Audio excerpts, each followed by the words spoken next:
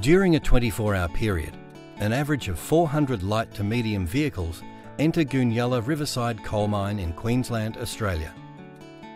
Each of these vehicles has the potential to interact with 69 off-road mining trucks.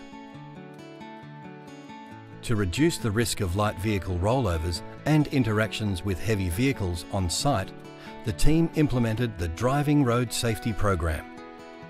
3 key elements to the program involved: firstly, separating light and heavy vehicles; secondly, moving to 5-star Australasian New Car Assessment Program light vehicles; and thirdly, introducing unmanned aerial vehicles.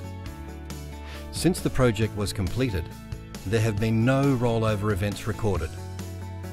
The program has decreased the number of roads shared by heavy and light vehicles, and therefore the potential for collisions by 49%. The UAVs provide timely and accurate data for monitoring of road construction and conditions and environmental hazards, and reduce the potential for pit interaction between people and vehicles.